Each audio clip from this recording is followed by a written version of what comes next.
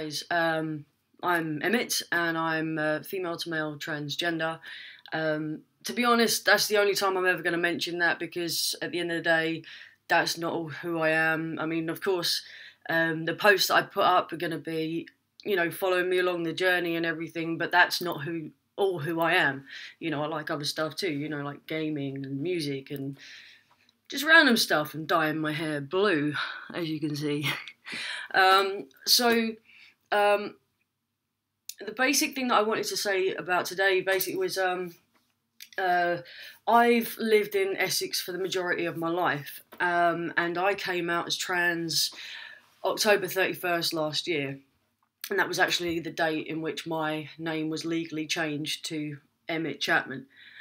So, but the thing is, I've had a lot of problems out there, a lot of problems, and I had problems down there anyway. I mean, it's not the nicest place in the world where I live, specifically.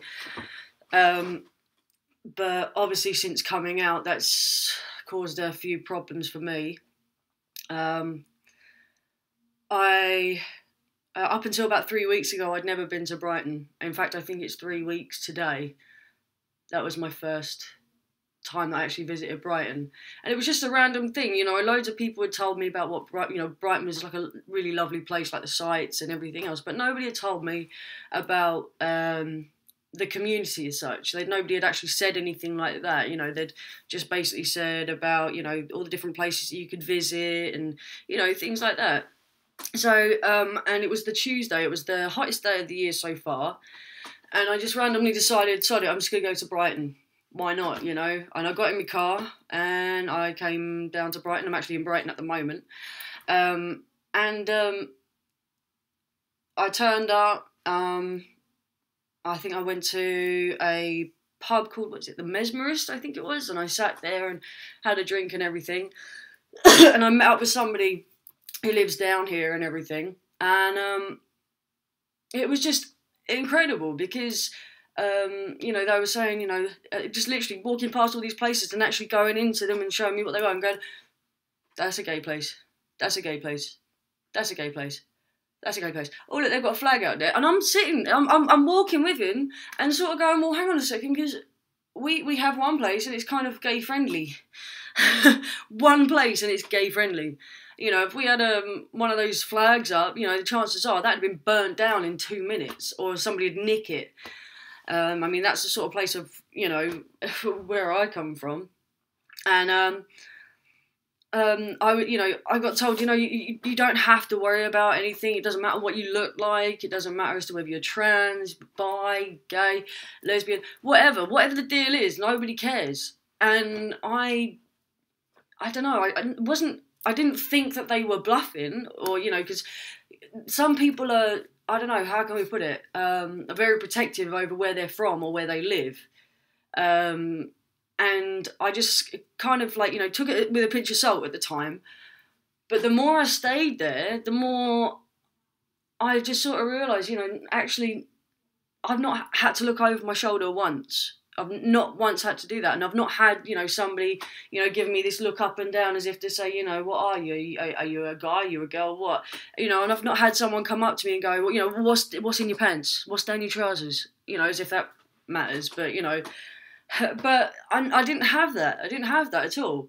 And then I came back. I mean, I loved the place so much. I loved the place so much, and how great people were. That the second time that I came down was actually to view a property, which was absolutely gorgeous, really gorgeous place. I'm still waiting to hear back from that now. I've put out a covering letter and everything else, because a lot of places actually require you to have a UK guarantor, which I don't have. So yeah, as I say, I'm just waiting on that and seeing what's going to happen with that. But it was that night that I went out and I started meeting people from the area. It was bar revenge or club revenge? I'm not sure.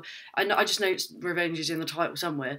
But I went down there and we were doing the karaoke, which is actually what I'm going to be doing tonight again.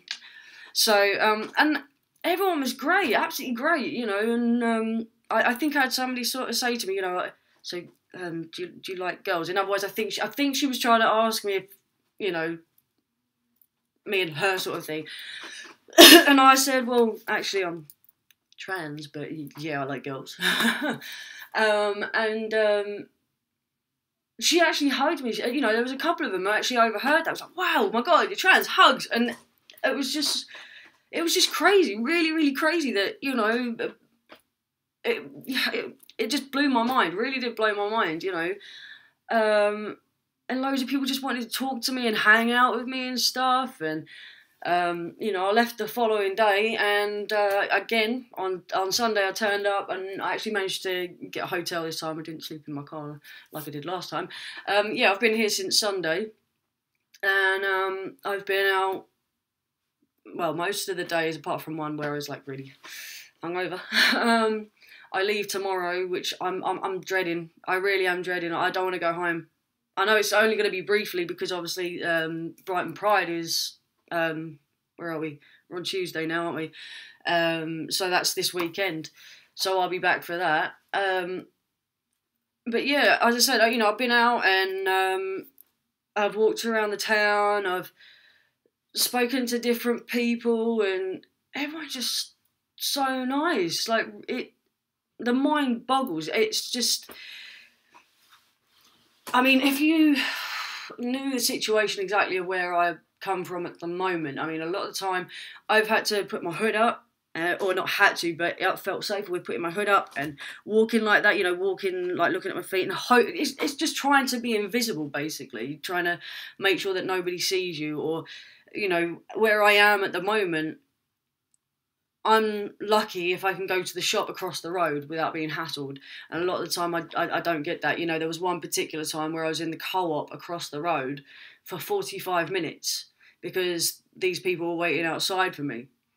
And the police don't do anything anymore. I mean, one of the times the guy had a knife and they sent a community officer, one community officer. And this is the sort of thing, it's just a different world down where I am. It's just, it's awful. I practically sort of feel like I'm in prison. But here, I mean, my God, I mean, because, not only because of the place, but the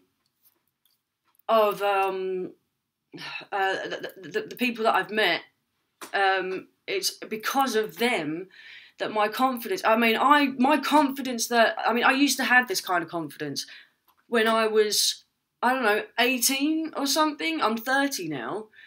And the more I tried to get it back, it just kept disappearing further and further and further. And I just kept thinking, do you know what? It's gone now. It's gone now. Just accept it, mate. You know, you know, maybe it's just one of those things that when you get older, you're never going to get it back. You just got to accept that it's gone. But since 3 weeks ago, everything's been going dirt, and I've just come on in leaps and bounds. I mean, you guys have probably seen the tweets and statuses that I've put up saying that I'm going to make a video and stuff like that. I have been petrified, absolutely petrified of making a video because I can't stand to look at myself. Now, I'm okay with it. I don't know why I'm okay with it, but it's like in the last 3 weeks, it's just, everything's gotten so much better. I don't get it. I don't get it. How can something so simple as meeting with people and having conversations with nothing to do with trans as such, you know, just general conversation, just honest conversation, and it's just like, what? How did that bring me back? How did that bring me back? I mean, at the end of the day, I don't really want to question it. For something that's happened that is so damn good, why would I want to question what it was exactly that made me, you know, come back to the real world, I suppose? But you know, the mind boggles. It really, really does. I mean, I can't even put into words the crap that I've been through over the last year. Just for, you know, something so simple, just to measure up and then just go, you're free. And realise just, you know, if I'm here, then everything's going to be okay. I mean, I'm not I'm not looking at the place through rose-tinted glasses or anything like that. Every place has got its problems and horrible people, but I've never felt so safe in my entire life. It's just, as I said about looking at a property, I'm literally, that is the one thing that I want is just move down here and I'll be able to breathe and live again, I mean, I was only supposed to stay up until last night, but I actually extended the trip just, by one day. I'm so glad I did. So glad I did. And I just don't know what to say. Sorry, I'm just so shocked. All those years I kept worrying and thinking, that me is gone. The me that I loved so much is gone. But they're not gone because they're coming back. I don't get it. It's crazy. Anyway, I'm going to stop blabbering on now. You probably heard too much and, probably saying, go sod off. Anyway, yeah, I'm going to go down to the bar for karaoke. As I said, I think it is Bar Revenge or Club Revenge, one of the two. So, yeah, I'm going to be heading off down there and, I don't know, if you're in the area, come and say hello. Cheers! Invincible.